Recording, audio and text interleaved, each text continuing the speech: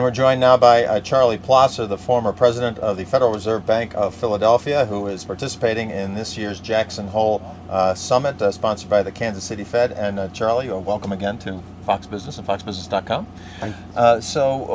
One thing that you talked a lot about when you were at the Philly Fed was the need to have rules to help provide investors and consumers with what, more confidence, more certainty about Fed policy? Well, more clarity, and more clarity about how the policy strategy works. The Fed now is, obviously, we hear a lot the words data dependent.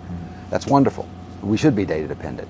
And as the data changes, our outlook for the economy changes, and our policy should change. But I think the Fed could do more by saying, well, how are you data dependent? So when an event occurs, when the data change, investors in the markets at least have some idea of how the Fed might react to that.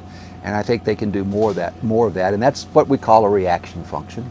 And it would be helpful both for the Fed's communication as well as for the how the markets are going to react. Rather than guessing what the Fed's going to do, at least they have some idea. So give us an example of how that would work, and particularly how it might help to prevent the kind of volatility and uncertainty we're seeing in the markets right now. Well, a lot of times when events or volatility occurs, it's hard to know what the source of it is, but at least if the volatility occurs and the Fed has said, if the Fed had said something to the effect that we will not move in the face of volatility, or we will not move in the face of something else. A slowdown in China. Yeah, a slowdown in China or something like that. Yeah.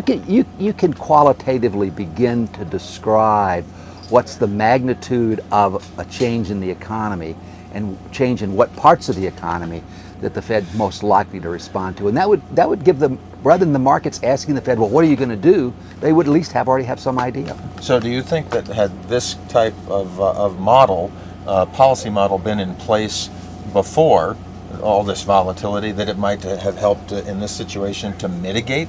Well, again, partly it's what you think caused the volatility in the first thing. If you think it was the uncertainty over the Fed, whether they were going to raise rates or not raise rates, if you thought that was the source of it, this would have mitigated some of that source of volatility. Of course, the volatility could be coming from somewhere else, of course, but it would mitigate the Fed's contribution to the volatility. All right, so help to at least try to reduce it. Yeah, exactly. Right. We can't get rid of it. Yeah. It's always going to be there. Yeah. Nor should we. Okay. Charlie Plosser, formerly of the Philadelphia Fed. Thanks for joining us on foxbusiness.com. Thanks, Peter.